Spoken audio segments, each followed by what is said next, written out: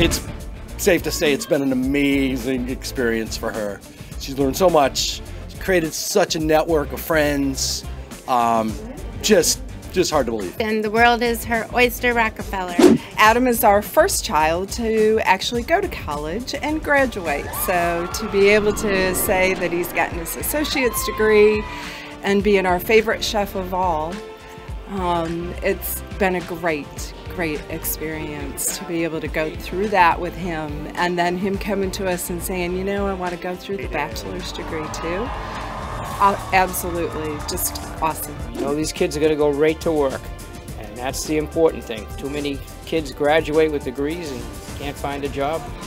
Not the case here. Well, he always had a passion for food. I'm a doctor. He got admission into medical colleges in India. He refused. He wanted to become a chef. He wanted to do, so I sent him to America. So he came to CIA.